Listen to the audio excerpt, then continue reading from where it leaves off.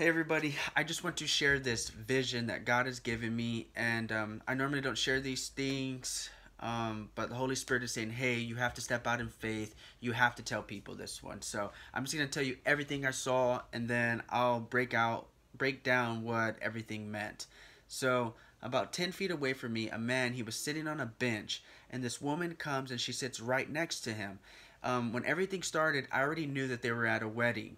Um, so she sits next to him, and she looks at him, and they start looking at each other. And she says, "Hey, sometimes at weddings, people announce that they're gonna get married. Should we do this?" He looks at her, not rude, not mean. He just looks at her and says, "No."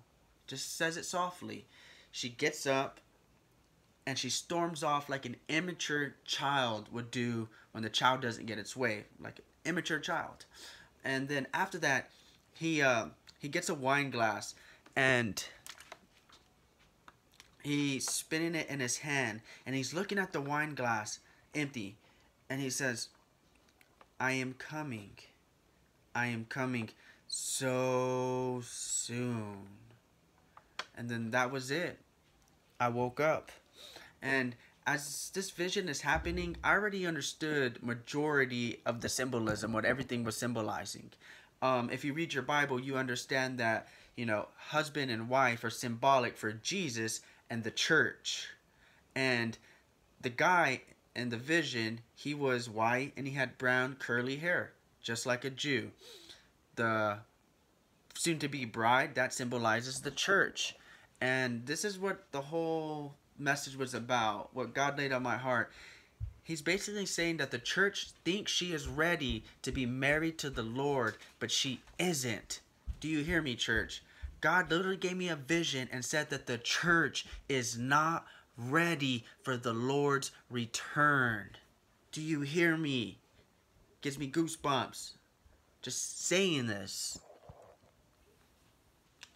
But after that, after she storms off, he picks up the wine glass, the empty wine glass, and immediately I already knew that that was symbolic for the world. He had the world in his hand, and he was looking through a glass at the world as it spins. And then this morning, it just came to me. Holy Spirit laid it on my heart.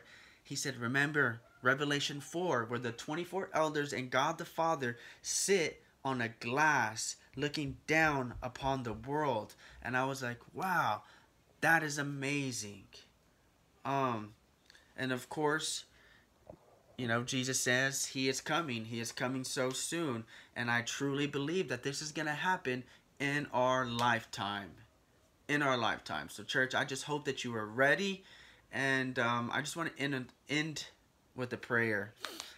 Heavenly Father, I just want to pray for all the lukewarm Christians, all the backsliding Christians. Lord, I pray that a fire will be started in them, a new fire, and that they would come back to their first love. Father, you have put us as a light on a hill to shine for the world to see. You have called us out of darkness and into the kingdom of light. Father, I pray that we impact the world and not let the world impact us through the lust and the desires of the flesh. Father, I just pray that you have mercy on all the brothers and sisters, and I lift up Afghanistan for those who died in their faith. May their reward be great. I just love y'all. In Jesus' name I pray. Continue to seek him because there isn't much time. Love y'all. Bye.